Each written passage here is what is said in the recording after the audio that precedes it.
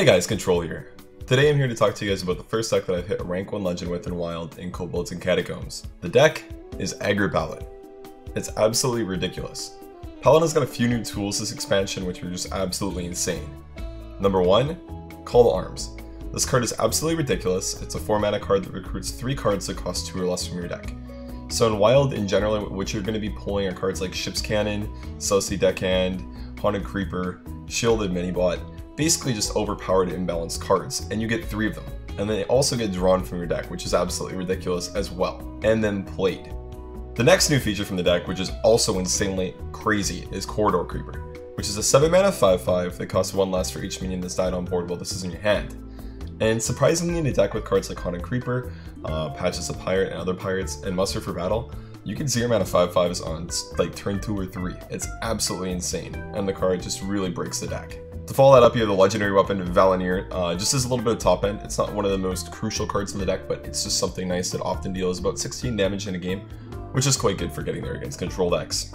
Beyond that, you have just a general Aggro Paladin strategy, where you run Righteous Protector, Southsea Deckhand, and Lost in the Jungle in the 1-drop slot. In the 2-drop slot, you run Haunted Creeper, Knife Juggler, Shielded Minibot, and Ship's Cannon. All great pulls from Call to Arms. 3-drop slot gets a little bit interesting because you only run Southsea Captain, then you run 3 weapons. Rallying Blade and 2 Muster for Battles. The reason for that is Muster for Battle helps you spread, and Rallying Blade helps buff your Divine Shields, and 3 damage is imperative in the metagame currently. The other key card that really helps you cycle through your deck extremely quickly because you dump your hand fast is Divine Favor. And again, with Call to Arms, that card often draws you very, very good cards from your deck that are often top mana cards because the lower mana cards are often 1 mulligan for and 2 pulled from Call to Arms, so you're often going to get cards that cost, 3+ from your Divine Favor, which is awesome against slow decks. Lastly, in the 4-drop slot, you have Keeper of Uldaman and Call to Arms, just great cards. Sunkeeper Tarim, obviously, very, very broken Paladin card as well. And then again, to top it off, Valenier and Corridor Creeper. So I'm just going to throw you guys into some gameplay. This is going to be me queuing on rank 1 Legend, and again, this deck is insanely broken right now. If you want to get Legend and Wild, you want to play a great aggressive deck, this is the one you need to try. Aggro Druid smashes this deck. Okay, so I have an okay opening play, so these 3 cards reduce this card's cost fairly decently. So I have a turn in 1-2 play, which is awesome, and then Corridor Creepers. You're roughly going to come out on turn 3, which is awesome. The problem is I'm in a very unfavored matchup, and I'm queuing on rank 1 Legend against somebody in the dumpster right now. Kept 3 cards, it's terrible. If you watch the way that he mulls, you can see how many he keeps. We're on the play though, versus Aggro Druid, which is good. So we start with our Living Roots play. That's what we're going to go for here, Living Roots. 2-on-1s. Dire Mole beats Living Roots. Muster for Battle is a great pickup in this matchup. And we have a 1-2-3-4 curve and a Corridor Creeper to curve out with in there as well. I believe what I'm going to lose to this game if I do lose is Muster for Battle or early AoE buffs, one of the 2. Buffing that up to a 3-5 is good. I have 4 power on board, 5 with Muster for Battle, so I clear that next turn. Second Dire Mole, that is good. Trades a 1-1, that's fine. So now we play Muster for Battle here, and we full trade into the 3-4. We want to clear the card. Our Corridor Creeper is a 4-4. Next turn we can Keeper of Uldaman, one of our 1-1s, value trade into his minion.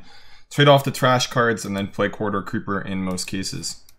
In some cases what we'll look to do instead is play Knife Juggler and spread a little bit more.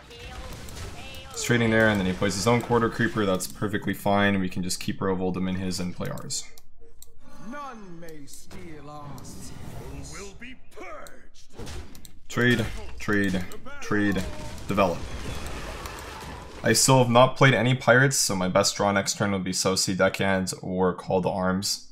We have Ship's Cannon and Juggler, which means that any pirate draw we get is going to be very impactful.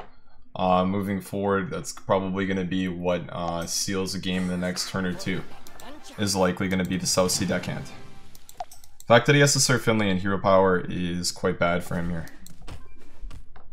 I still think based on the 1 card kept in his hand here, okay, so he just got double Corridor Creeper, so he got the nuts. It's not very good for us. So we got a Corridor Creeper again as well, which is good. If we trade here, our Corridor Creeper goes down to 5. If we trade into another one, it goes down to 4. The question is whether we want to take that right now or not. The odds of him having living mana here aren't too high, which is very good for us. Can also just double value trade and play it if we want. That might just be the play, to be honest. I don't really want to go face, and I don't think there's too many punishes because we have the ping weapon, which is quite good. I kind of just like double value trade and play a 5 mana 5/5 here. Save the cannon and the juggler. I don't think they're going to be very impactful in this exact turn because a lot of his minions have high health. Healing totem is a problem, so you could argue that we want to trade that instead. Like it might be here and here. You want damage on the 5/5 because that's what he's going to want to trade with, right? If he value trades, it's fine. We have juggle and cannon shots. Impactful decision. This is a 5/4. He doesn't have a ping hero power. This being a 3/5 is not a big deal. I think I trade here and then the healing totem. I do have the pings from the juggler, so just removing the power could be the better play. Lily Creeper. I'm not going to swing with the weapon because with the pings here, the juggles are very, very relevant. I only get 2 at the moment. Get a lot more if I draw any pirate. Even something like patches is quite good to draw here. It sounds kind of funny, but the 2 random damage is strong. And again, I'll always lose to living mana, but that'll be the only card that's going to straight up beat me here.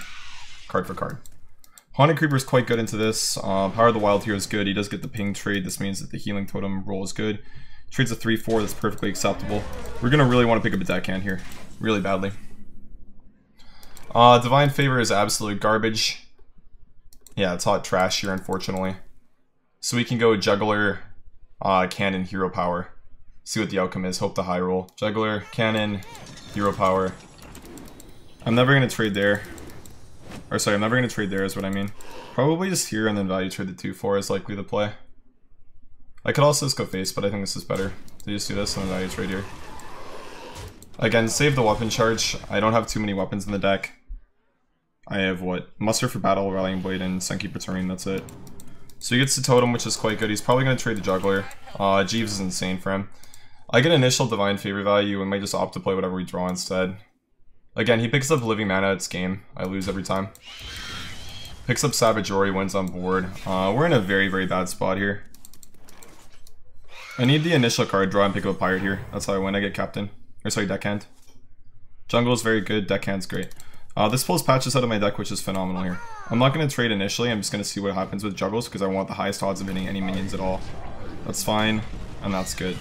So now we want to maximize the amount of minions we can clear here. So the weapon charge is probably going to go into a 1/1. We want to keep Cold Arms, we want to be trading because we want to lower the odds of him getting Living Mana, because that's what's going to win him the game, if he does win, is the Living Mana. So we're probably going to want to trade there, just basically full trade, play Lost in the Jungle, and 10-5 face I think. So we trade here, we swing there, and we trade. Okay. The trading order is kind of irrelevant, doesn't really matter how we do it. As long as we send 5 face and start to get there, it's good. He'll always redevelop, so what our Call to Arms is likely to pull now is Righteous Protector is the most likely outcome, which is quite good. What Righteous Protector does is it protects my board, kind of. So Patches plus Roar, Patches trade, and then Living Mana, that's fine. So we can pull Pirates off this, which is quite strong. Ship's Cannon is really good. So we can play Ship's Cannon, trade one of the Living Manas, and then play Call to Arms. We only have 1 Deckhand in the deck, but still it's good to do, I think. In the case that we do pull Deckhand. Juggler is good. Okay. No real favorable rolls. We can trade 1 to give him second Power of the Wild. I don't really want to trade my cannon off, I kind of just want to go face. I'm fine using the ping here. So the way that his turn works is he trades, and he has 3 attacks left. I can value trade 1. If I pop this, the problem is the outcome is just generally not going to be that good. I'd have to trade here. Which might be worthwhile in the case that he doesn't have second. We can clear a lot, especially with the creeper tokens. Makes the weapon swing a lot better. And then, I mean, we don't get hero power, but it's still good, I think.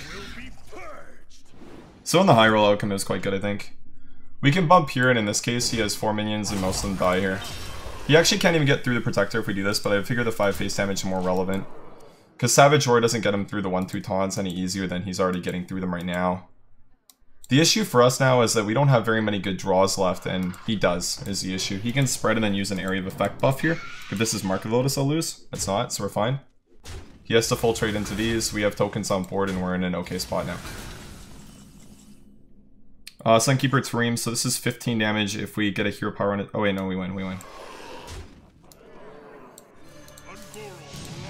Okay, good game. So this is our next win on rank 1 Legend with the Aggro Paladin deck against Aggro Druid, which is an unfavored matchup for us. Very good victory here, and again, that's just 1 win on rank 1. Good stuff.